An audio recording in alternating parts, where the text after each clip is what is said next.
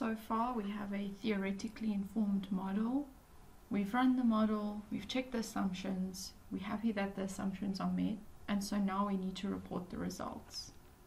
The information you need to include, either in a table or text, is the effect size, or how much variance is explained by the predictors, the model coefficients, and this is usually in a table where we include unstandardized coefficients, standard error of these unstandardized coefficients, as well as the standardized coefficient. And then in the table or the text, you must report the F statistic and p-value for the whole model, and then the t statistic and p-value for the coefficients. Let's look at where we find this information. The test of whether your model is better than a null model saying that there's no relationship is presented here.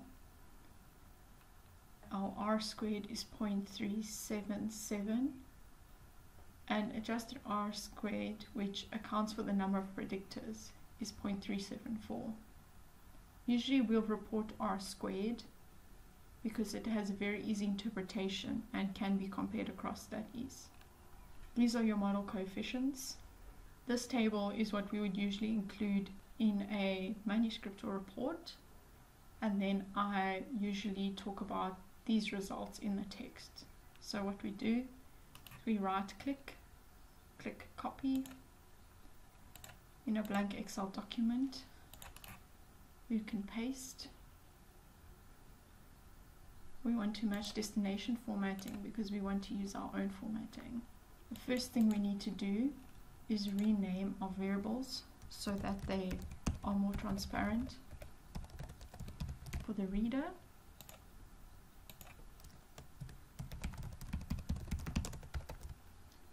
And obviously, as you saw earlier, you can leave the variable names there and put a note in the table. I'm going to delete unwanted columns.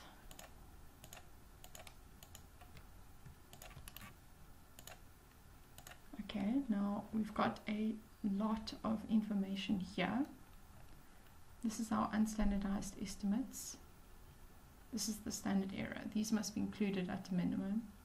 Because we're going to include standardized estimates, I'm going to delete the confidence interval of the unstandardized estimate. And what I'm going to do is just move the t and p value to the other end of the table. We will change standardized estimate to beta in Word document. Alright, let's format it. Some lines at the bottom and the top, and again at the bottom. And this obviously depends on the style guide of the organization you're writing for, but this is just something I prefer. Alright, you then go and paste that into a Word document, and you want to keep source formatting. I usually like to say keep source formatting, but in this instance it's moving off the page, so I'm rather going to say use destination style, and I'll edit from here. So we want to call this beta. I usually go and copy the symbol of the internet because I find it quite difficult to find it in Word.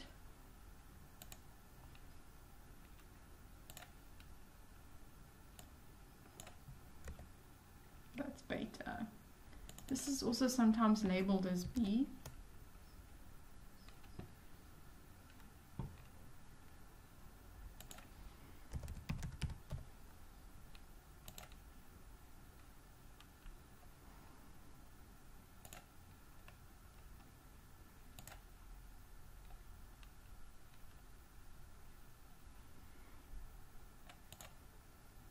Okay, to edit this in Word, you can say no borders, and then like in Excel, you can specify the borders, a bottom border, top border, and a bottom border here.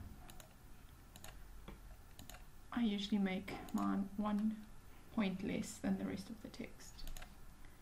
Okay, remember to give it a good caption.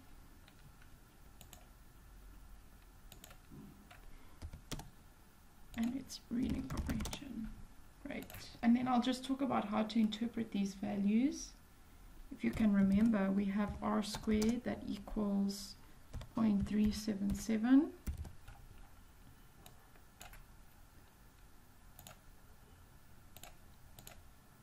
And we've got our F statistic. Let's just go and copy that. We're not going to put this table in our write-up, but just so I can talk about it now.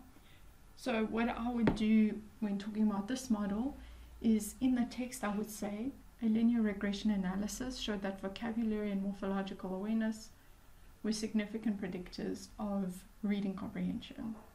And then you would report your F statistic with your degrees of freedom and your p-value, and then afterwards you would report the r squared because that's your effect size.